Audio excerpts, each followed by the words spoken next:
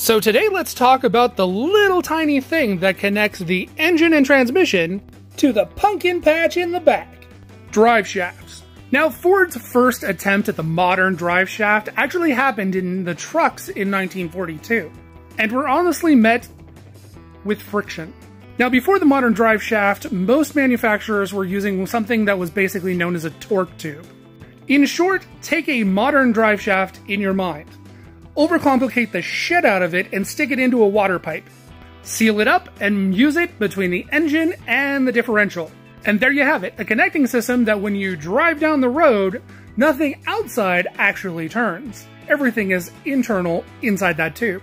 Ford was really one of the first of the big three to take on the open drive shaft. Chevy and Dodge were actually way later to the game, and honestly, Ford didn't even put it in his regular cars until around 1949, after the trucks had basically proven public opinion wrong. So what was public opinion? As with any new technology, there were a large group of people that clutched their pearls and were very upset about the idea of the open driveline and its safety.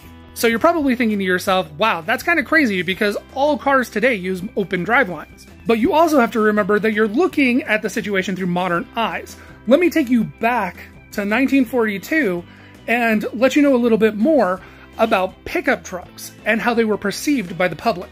If you had a pickup truck, it was more than likely that you owned either a ranch or some type of a business that necessitized having a truck in the first place. If you were going into town, you would never take your pickup unless you were conducting business.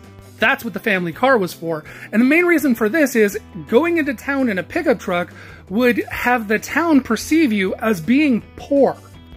Let's be honest, that hasn't changed. If you're poor as shit, the last thing that you want to do is advertise it to the people in town. Also keep in mind that in most areas, paved roads were not necessarily common.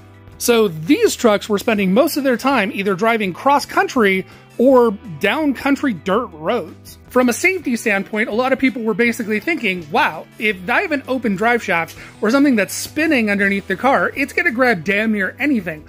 Wire, rope, fucking tall weeds? Great, then I have a vehicle that's in the dirt, in tall weeds, and I gotta climb up under the damn thing to try and cut everything out so that I can get my ass home. Nope. What honestly really helped was timing. Because what happened in 1943, we went to war. So all of these Ford vehicles with open drive shafts were basically tested in war. Also, that was one of the first wars that was actually filmed, and people could see these trucks in action at home. So basically, Ford proved that the open drive shaft was not the boogeyman that everybody thought it was.